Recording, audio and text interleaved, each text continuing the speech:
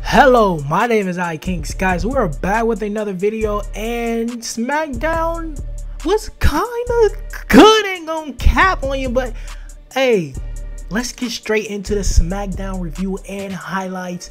First of all, we had Roman Reigns come out and basically say, you know, it was beautiful. It was a beautiful promo and a beautiful transition, and it marked exactly who Roman Reigns is. He's a dickhead.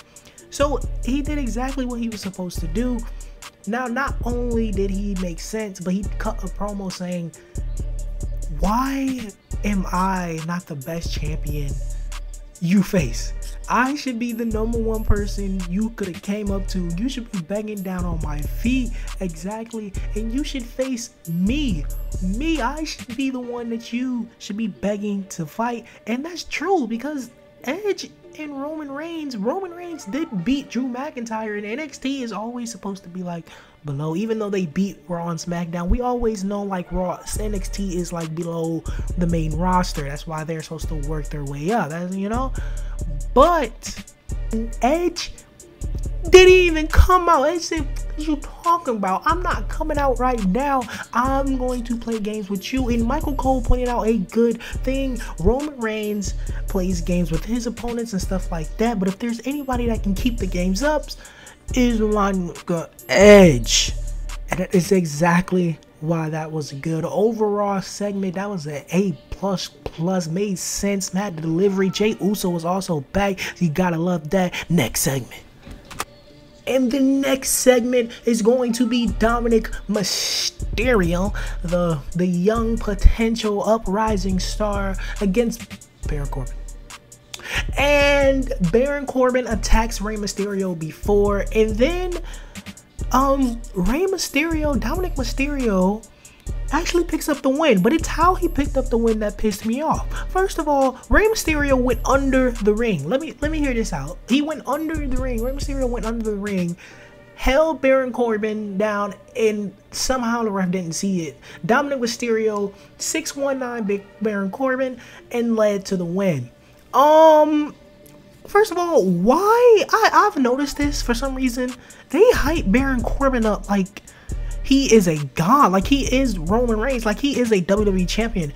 Baron Corbin gets more protection than Asuka does, and she is the War Women's champion. That is fucking ridiculous. Just let Baron Corbin win. Just let him get his ass beat. He's not important. I promise you, we won't complain if he loses a few matches, because it never seems like Baron Corbin loses a match. I swear to God, my guy. I swear to God, it never seems like Baron Corbin loses a match. I did not like this segment. Overall, it was a C- because Dominic Mysterio did get the win. It was just how they got the win. Dominic Mysterio can beat Baron Corbin. Please, he's the young star. Baron Corbin is a boring mid-carder. Stop it. Get some help. Next segment. Now we did have a little talk with Bianca Belair in the backstage area, saying that she basically is going to make her decision soon. I personally think it's okay. I mean, not making her decision soon enough gets more views, gets more ratings, you know, all that good stuff. So overall, A, B+, I don't know. It was good. Bianca Belair, I like her. She's cool. So it was good. Next segment. Understand. The next segment, we will have Daniel Bryan versus Cesaro. It really wasn't after that. It wasn't after the Bianca. It was before the Bianca promo. But I don't know how I forgot it. I actually forgot it. But Cesaro and Daniel Bryan did have a good match, and Cesaro won. I think Daniel Bryan just went backstage and was like, we should really push Cesaro, put him over me, please. We should have a few matches. He should win and stuff like that. So WWE is just granting their wishes. Are they planning to do anything with Cesaro in the future? No. He's going to get this little push. They're not going to do anything with him. Of course, I don't want that to happen, but I probably see that's going to happen. Daniel Bryan, I love the effort, but you're talking events here. Anyway, next segment. Oh, and just before I pass this little segment of Cesaro and Daniel Bryan, Cesaro is basically officially a babyface now. He fist bumped Daniel Bryan after the match and showed his respects. So maybe Cesaro, they are actually trying, but it's Vince, you know. He didn't push him for the first 11 or 10 years. I know he hasn't been in the company for that long, but he didn't push him for the first 6 or 5 years, but I just don't trust Vince. Anyway, the next segment will be Liv Morgan, Billie Kay, and Ruby Riott.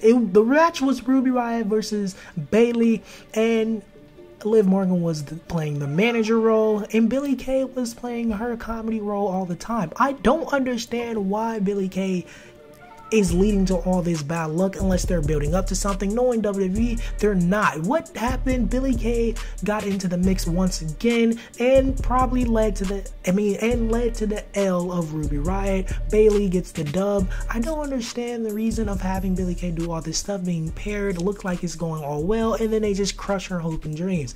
It makes me feel sorry for Billie Kay, but if I keep feeling sorry for her, what is going to be the payoff? It's just, you're just filling me up with sadness, and I do not like sadness. I've been sad my whole life. Anyway, next segment. So the next segment is automatically going to get a good grade just because Bianca Belair is involved in it.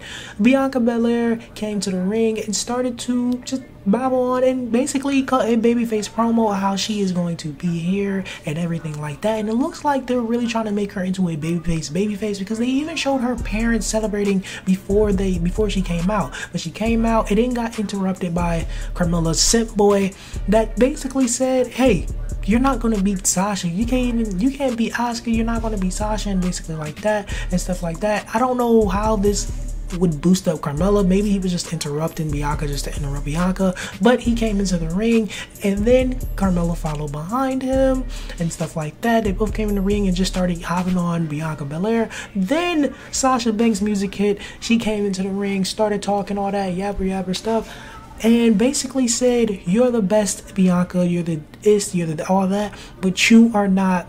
I mean, you're the fastest, you're the strongest, you're all that, but you are not the best. And that's basically what Sasha Banks said, and that should be an interesting narrative carrying on because I know Bianca Belair is going to choose Sasha Banks. I really do hope. But I kind of know she's going to choose Bianca Belair. Anyway, that was a good segment, and the Sit Boy got a whooping for opening up his mouth again. He basically said, you can't beat Sasha Banks again. And, he said, you're lucky winning the Royal Rumble. And Bianca Belair just whooped that boy with his hair. Yeah, Bianca Belair basically took a throwback to slavery days and just started whooping Carmella's Scent Boy and basically made him out the ring, and Bianca Belair just celebrated as we still get no answer. But it was a good segment overall, B+. Anyway, next segment. The next segment will be...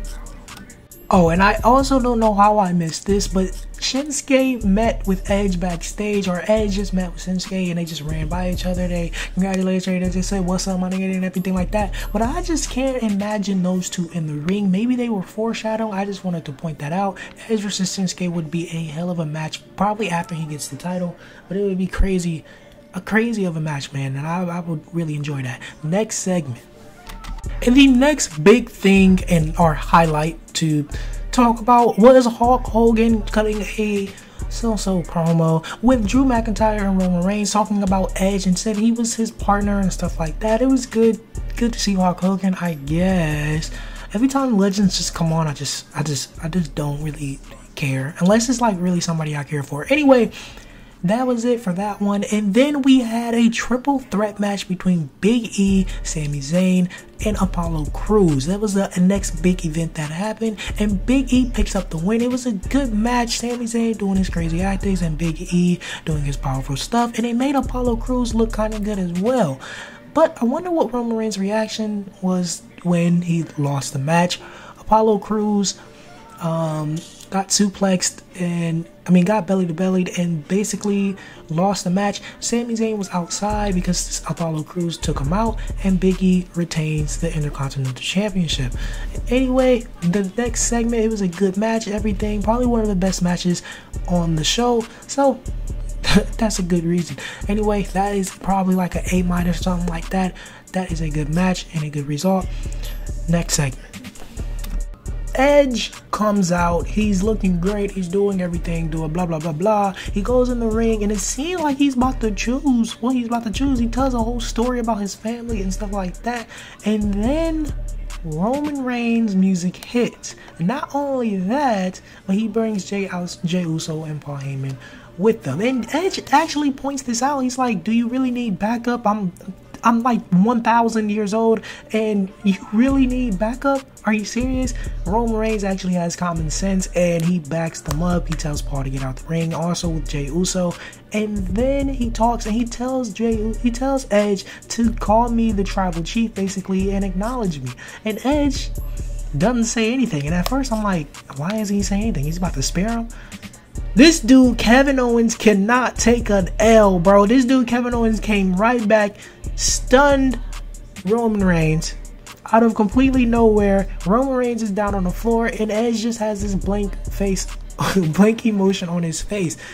This dude, Kevin Owens, cannot take an L. I'm getting tired of him. This is annoying. This feud will never, ever end. That's just what it is. Kevin Owens stunned Roman Reigns, and Roman Reigns is probably going to get him back for that, and it's going to be another ending loop. Kevin Owens, bro, just take your L. That is SmackDown review altogether. It was a good show. Main event was kind of lackluster and anticlimactic, but hey, what you gonna do? SmackDown was good overall. I'll give it A minus overall. No. Actually, no, I'll give it an A. I'll give it an A overall just because of that main event. It was so anticlimactic. I actually thought Edge was about to choose. Anyway, SmackDown review. That is it. SmackDown and highlights. My name is iKing Skies. Like, subscribe, and thanks for watching. I am the hero when I got them by chain. Show some on the ass like I'm the new king. Passing these missions like life was all easy. Just screaming to the mic like my name is